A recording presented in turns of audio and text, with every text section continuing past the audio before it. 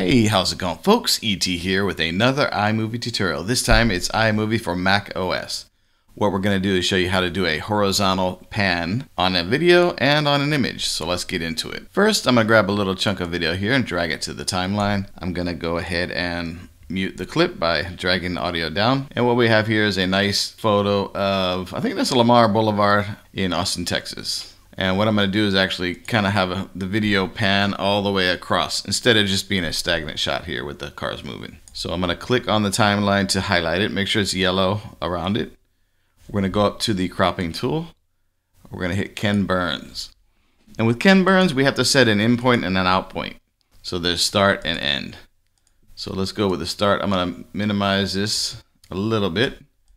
And I want it to be a horizontal pan. So you can kind of control the size you want. Let's go about this size.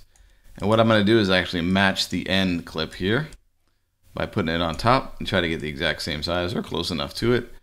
Then I'll drag it across and I want to stay on frame. There we go. Okay, now let's hit that check mark and see what it looks like. So this video clip is 10 seconds long and let's watch the pan. So now you can see the video went from a static shot of the cars moving to now there's a slow pan to the right. So now I want to pan the opposite direction. We're going to click on the clip, go back to our cropping tool, and we'll just rearrange these. Move this end here and grab the start and move that over here. Then hit the check mark here and let's have a watch. Okay, now we're kind of panning with the cars. Okay, and of course, if you want to speed it up, you can just shorten the clip there. But that's how you do it with video. Okay, let me go ahead and delete this piece of video here. I'm going to drag this image in here. And now we have a stagnant image.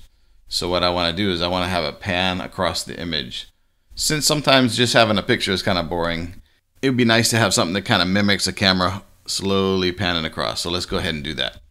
Going to click on the clip, make sure it's highlighted in yellow. We're going to go up to the cropping tool. We're going to click on Ken Burns, same thing.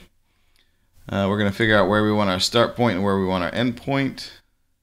Okay, I think we'll make this small. We're going to kind of focus on the iPad as the centerpiece here. So let's go ahead and kind of match up the size here. And again, I'm just trying to do a horizontal. There's other fancier ways to do it, but for now, I just want a horizontal pan.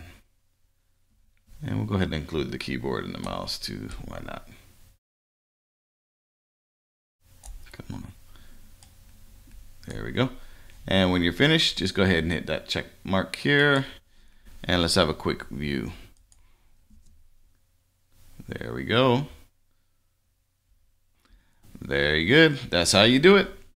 That's how you do like a horizontal pan using both images and video. Okay, I want to thank everybody for watching. And as usual, peace and aloha. We'll see you next time.